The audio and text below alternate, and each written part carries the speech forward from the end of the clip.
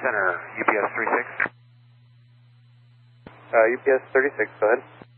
Yeah, do you know if Vandenberg launched anything this morning? They called me about an hour ago and said they were supposed to launch something right about now. Usually we have military aircraft that come out to south of your position and observe a rocket launch, but I don't have anyone coming out yet. Yeah, we're watching it. It's pretty cool.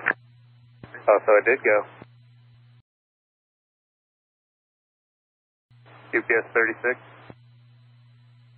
Yeah, go ahead for UPS 36. Yeah, you know, right after you said that, they did call and say they launched it. You can see it pretty well, though? Oh, it is pretty remarkable. I mean, it's about taking up about a foot in our windshield right now, and it's he's just leaving a big, huge contrail way up in the upper atmosphere. It's about a foot long and iridescent white.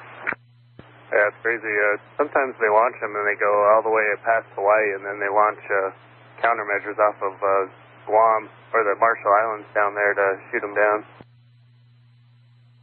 So I think he just went through a stage because, yeah, it's impressive. Nice, thanks.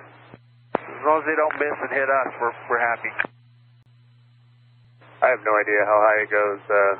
I know the area that they blocked for is above 60,000 feet and below.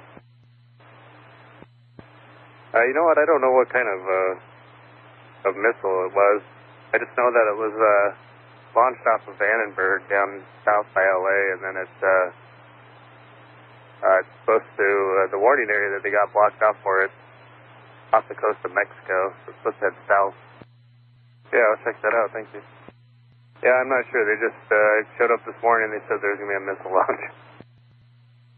UPS 36, radar service is terminated, frequency change approved, have a safe flight. UPS 36, thanks a lot, good morning.